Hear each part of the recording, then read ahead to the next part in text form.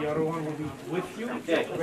are going through the TC3. We are working on combat casualty care, and it's been going well.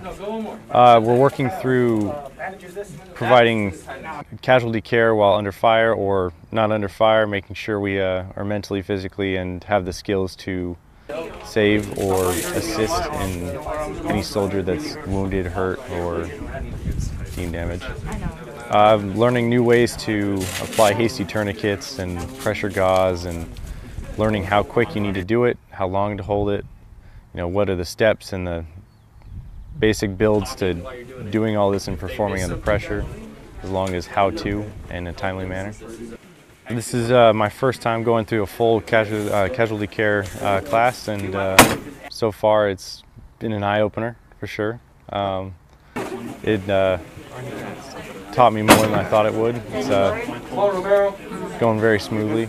Learned a lot, took a lot of notes. It was definitely knowing the small details to each step. It was more than I thought, and definitely helps me more in the future when I go on my future deployments. It would definitely help while either being under fire or needing to help and assist a fellow soldier who's downed, injured, or such. And it's been interesting, to say the least, for sure, to see the new techniques and personal techniques and learn from the combat medics that have been teaching this class. That's been excellent. Teachers have been fantastic.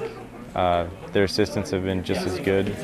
Learned a huge amount, and they've been doing it in great time and shown us a lot more than we knew.